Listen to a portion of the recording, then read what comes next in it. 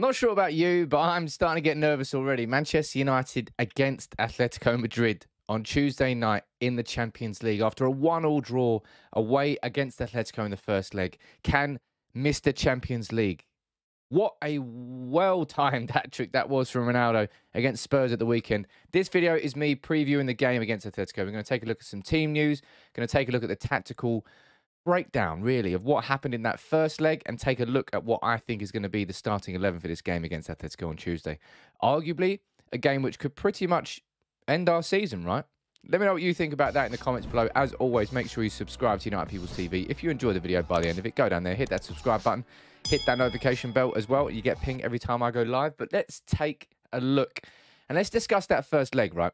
1-1 against Atletico away from home. And it was a game where Manchester United, let's be honest, we were played off the park for quite a lot of it. Without McTominay in midfield, Fred was positioned back as a number 6. Did he do it? Not particularly well.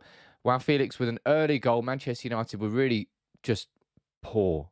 Really poor in the first half there. Obviously, we improved and Elanga came off the bench and effectively saved us. But United cannot afford to have the same sort of performance against Atletico in this game. If we go down here and we look at who started that game against Atletico, what lessons can we learn from that? Number one, don't play Victor Lindelof at right back. It was a strange decision by Ralf Rangnick, one which nearly completely backfired, and backfired enough that I never want to see it again. Also, we didn't have McTominay in that midfield there. I think he was suspended or was he injured? I can't remember which one. Doesn't really matter. Now, he's trained ahead of this game tomorrow. We've got Bruno Fernandes is back in training. Luke Shaw's back in training. And so is Scott McTominay. We don't know who's going to start, though. But we'll take a look at that when we look at the team next. As I said, they are the two main issues, really, we had in that team against Atletico Madrid. Victor Lindelof being right back was a strange decision, which shouldn't happen again. And Fred playing in the number 6 role, concerning. Now, this team here, this is the team that played against Spurs at the weekend. And I tell you what, I thought Matic was fantastic in that number 6 role. But as we all know, Matic is unlikely to be able to start 2 games of that caliber in the space of a few days. We'll get into that position soon. But looking at the back 5, right? It was Maguire alongside Varane with Dalot, Tellez as the fullbacks and De Gea in goal. We all know where the big concern was, of course. And that was with Harry Maguire. Obviously, I said in my match reaction that own goal, right? Of course, I can't remember who was it. Can't remember who it was in the middle who was offside. Was it Romero? Either way, he was completely offside, but Maguire kind of had to go for that, didn't he? Kind of had to go for that tackle. If he completely left it and he was onside, he would have got slated for that as well. Man United should not have allowed it to get into that position in the first place. It was poor defending in the midfield, no pressure on the ball going out wide, X, Y, Z. But Harry Maguire, I would love to see Victor Lindelof start here against Rafael Varane. And I've praised Ralf Rangnick for so many things that I feel he's got right as Manchester United interim manager so far. I don't think trusting and giving that loyalty to Harry Maguire is one of those successes. I think it's been a mistake. I hope it's not a mistake that hurts Manchester United against Atletico, but I think he will start there. Now, there's real questions there about who starts on the fullback positions.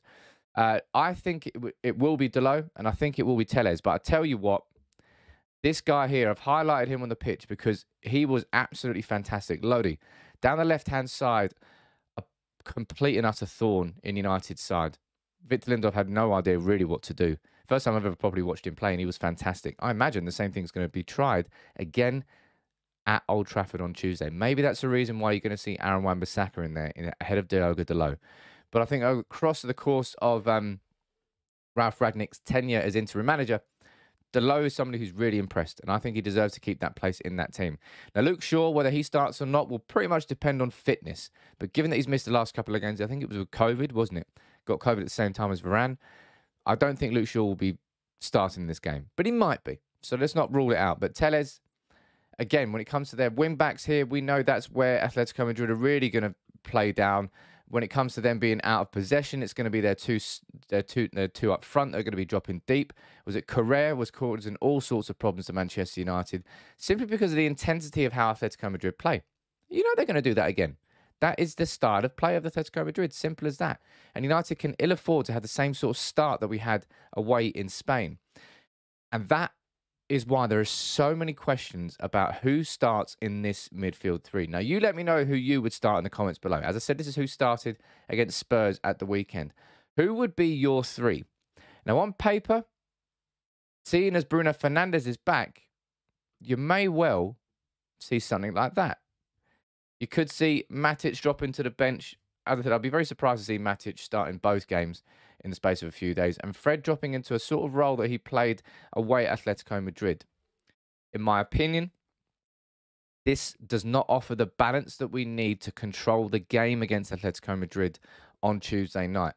And I feel sorry for him, but I think you're going to see Paul Pogba drop to the bench. Now, in the first leg, Paul Pogba was pretty much invisible. And I'll tell you a major reason why he was invisible. Let me just get these players into position. I think Fred will probably be on the right of the midfield three there. There was one major reason I would say that Paul Pogba was kind of invisible against Atletico Madrid in the first leg, and that was this man, Kondogbia. Unfortunately, he's going to be fit to play. He's travelled with the Atletico Madrid team. He showed what it is to be a proper number 6 in that game. Really get Pogba and Bruno both in that game. Atletico Madrid just gave them no space at all on the ball. Every time they had the ball, there was 2 players around him. And they maintained that intensity for the entire game. Don't really know how they do it, but that's just the fitness of a Diego Simeone team. They will do the same again on Tuesday.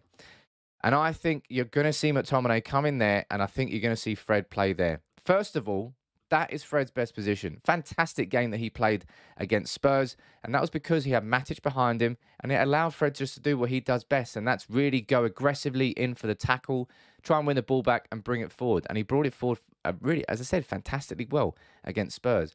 I think out of all our midfielders, Fred starting is probably the only guarantee.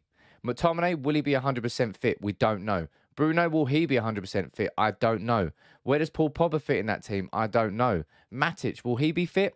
Can he play 2 games in 3 days? I don't know. The only one I know will start this game is Fred. And what a turn of events that is. But if he's fit and ready to play, I'm 100% bringing Bruno back in this team. The place where Manchester United really lost that first half against Atletico Madrid was inside this area. Every time Atletico Madrid didn't have the ball, they pressed and squeezed us until we made a mistake. Every time they did have the ball, they were able to move around our midfield far too easily. That has to change on Tuesday. But I think it's going to be a midfield 3 there of Fred, Bruno with McTominay behind them. I would definitely bring on Matic for the last 25, 30 minutes or so, as we saw again away at Atletico Madrid. When that happened, that's when United got the element of control back into the game, and that's when Elanga was allowed to score. Was it Ronaldo dropped a little bit deeper, flicked it to Bruno, Bruno's through ball, and then Elanga made no mistake with a fantastic clinical finish. I think it's going to be that midfield 3 there, and I worry about how well he played there. Kondogbia was excellent. Koke, looks like he's going to be back there, captain.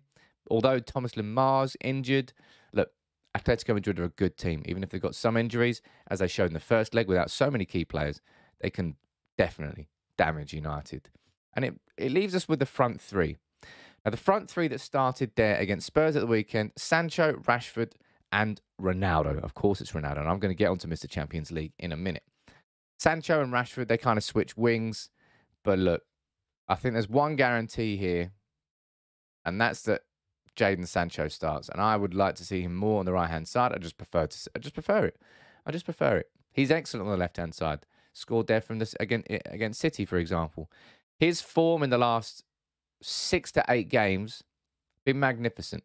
Definitely Man United's player. Was it player of the month for February? I think he got, and he's on for it in March as well. Sancho looks red hot, and we need to play through him. And the complete opposite, if you want to call it that, Marcus Rashford. Marcus Rashford is absolutely down in the dumps right now. He's a man who's bereft of confidence.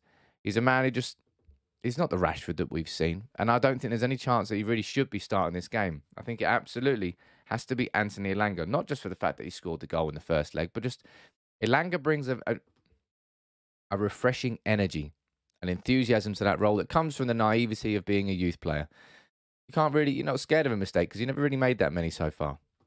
Elanga, it should be Elanga and Sancho. And of course, it's all about this man, isn't it? It really is.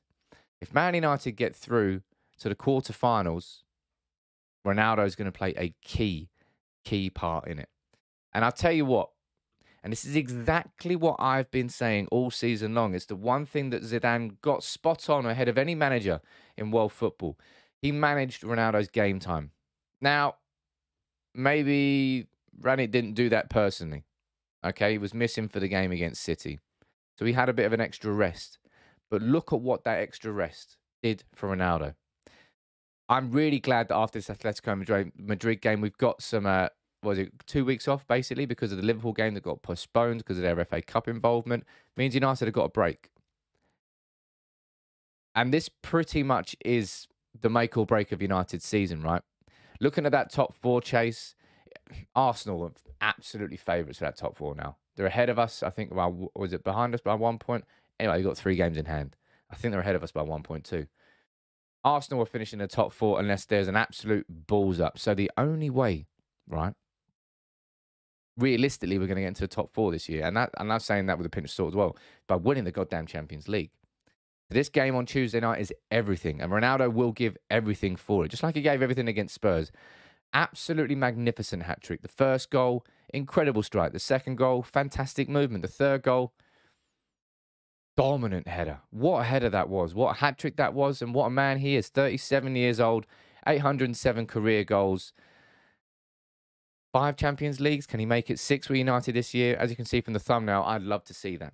And I'm sure you would too. But for me, that would be the 11 I think we'll see. I would say the biggest questions, as the case of Manchester United, pretty much every game this season, all revolve around the midfield.